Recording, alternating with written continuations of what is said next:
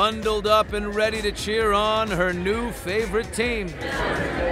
The woman in red took Green Bay by storm back in the U.S. to support boyfriend Travis Kelce.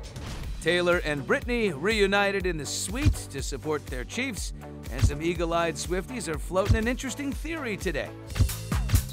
That red teddy bear coat that Taylor sported last night looks suspiciously familiar to the one that Brittany wore almost a year ago. But wait a minute, hold up. Another Chiefs wife, Lindsey Bell, has got a coat just like that too.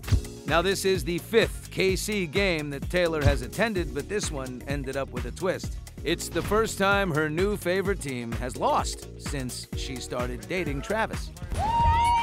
And it has been a whirlwind week for Taylor. She had just dazzled last week on the silver carpet in London at the premiere of Beyoncé's Renaissance concert film.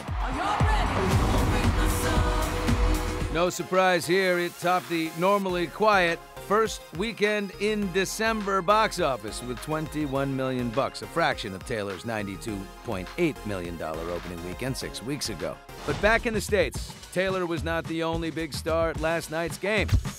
Gymnastics legend Simone Biles, who's married to the Packers' Jonathan Owens, was down on the field where they shared a kiss